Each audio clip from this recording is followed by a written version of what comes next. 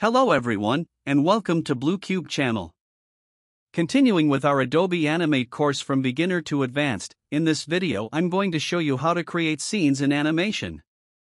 Each scene is basically a unique image or camera angle inside your animation. A collection of scenes works kind of like a series of film shots, put together in a certain order to build the animated story. When you create a new document, on the left you'll see something called Scene 1. If you click on it, you'll notice we only have one scene to start with. Next, let's check out the document settings. If you go to the Properties panel and select your document with the free Transform tool, in the document settings you'll see the document I created is 1280 by 720, running at 30 frames per second. The important thing here is that any new scene I add later will automatically use the same size and settings. Now, let's go to the Assets panel and add a background and a character to our project.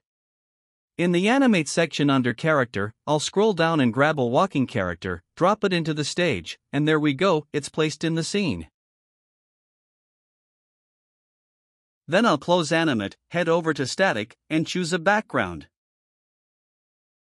I'll drag and drop it into my document, wait a moment for it to load, and then scale it up by holding Shift from the corner.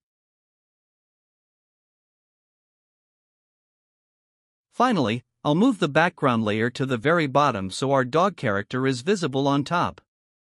By default, this background only comes in with one frame. So I'll click and drag up to the frame where the dog ends, right-click, and hit Insert Frame so the background extends across the timeline. That gives us our first scene. Now at the last frame, I'll select only the dog, hold Shift, and move it forward a little bit. This spot looks good. To make the animation longer, I'll select both frames and drag them out to about frame 75.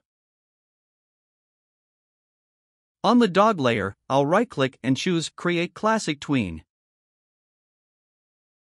If I hit play, you'll see the dog moves across the scene. Next, I want my animation to jump right into another scene with a new character. So I'll open the Scene panel from Window. The shortcut is Shift plus F2.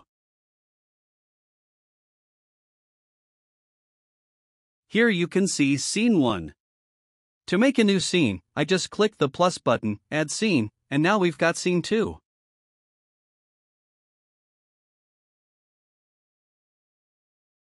Inside Scene 2, I'll drag in another background, scale it with Shift, and place it nicely. I'll lock the layer so it doesn't get moved accidentally. Now I'll go back to Animate and pick a new character for this scene, let's say a crab. I'll drag and drop it into place, and now the crab is part of this scene. So now in Scene 2 I have this animation, and in Scene 1 I have the dog animation. That means we've created two separate animations. But if I just press play, Animate only shows the scene I'm currently on. To preview everything together, I press Ctrl plus Enter or go to Control Test. You'll see that as soon as Scene 1 finishes, Scene 2 automatically plays. This keeps looping in preview, but in the final export it will play through the scenes once in order. Let's go back to Scene 1 and make a copy.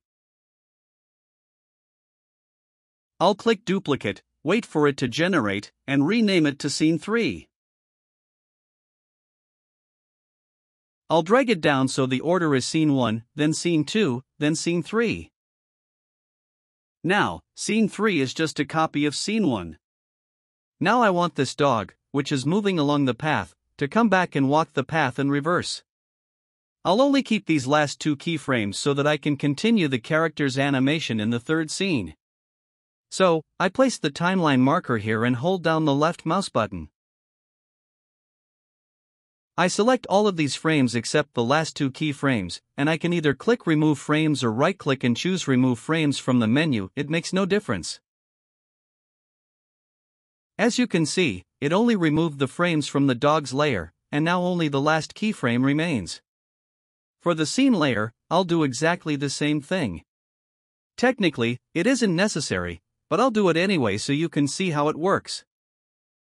So, in scene 3 we only have 2 keyframes. I'll select the dog, right-click, go to Transform, and choose Flip Horizontal so the direction flips. If I double-click on the dog, you'll notice its walking cycle frames are already there by default. These are built into the character, so we don't need to touch them. Now, at frame 75, I hold down the left mouse button on both layers. This way, the frames turn blue, and then I click on Insert Frame. This creates additional frames for me. Next, I move to the last frame, click on the dog, hold down Shift, and move it forward. Finally, I right-click here and select Create Classic Tween.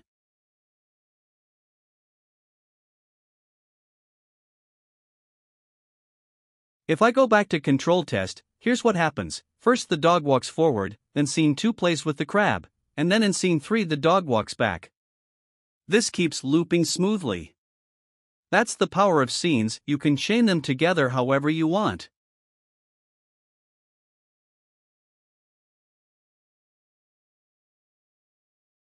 In fact, I could rearrange them so scene 3 comes before scene 2, giving me a different playback order. When I test again, you'll see the scenes play in this new sequence.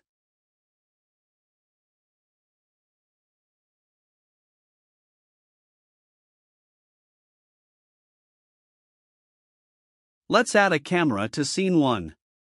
Sometimes you need to follow your character from different angles. So at frame 1 in scene 1, I'll click on the camera button. This way, the camera is created. I zoom in a little on the dog character. In the lesson about the camera, we said that these lines represent the camera frame, so I adjust it.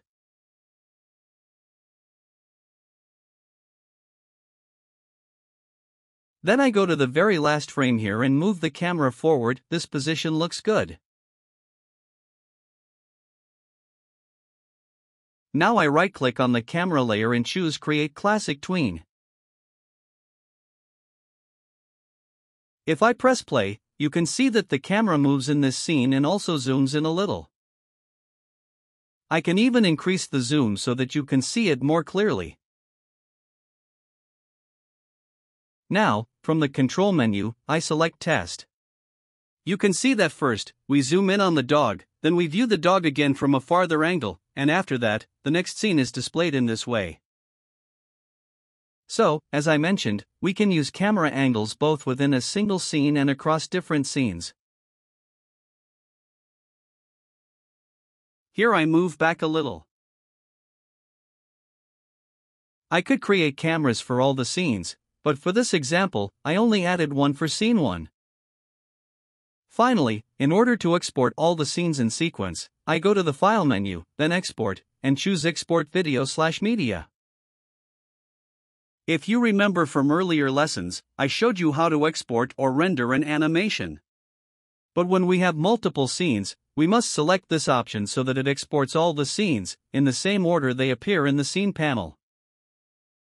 We can also change the format here, which I already explained in detail before. If you want to render just one scene separately, you can come here, select Scene, choose the scene you want, and click Export. But in the end, I click on Entire Movie so it exports all of my scenes. When I click Export, it takes me to Adobe Media Encoder.